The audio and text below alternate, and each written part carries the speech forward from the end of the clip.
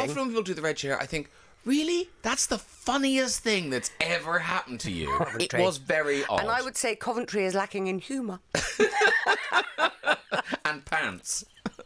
And pants. No spoilers, no spoilers. Yeah. But most of the stories were about pants. Yeah, like I said to Bill, they were like AI had just done some red chair stories.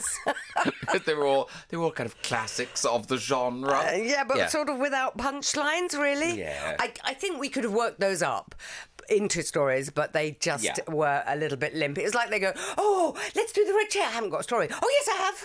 Yeah. That sort of thing, rather than bursting. Often when people do the red chair, I think, really? That's the funniest thing that's ever happened to you. Okay.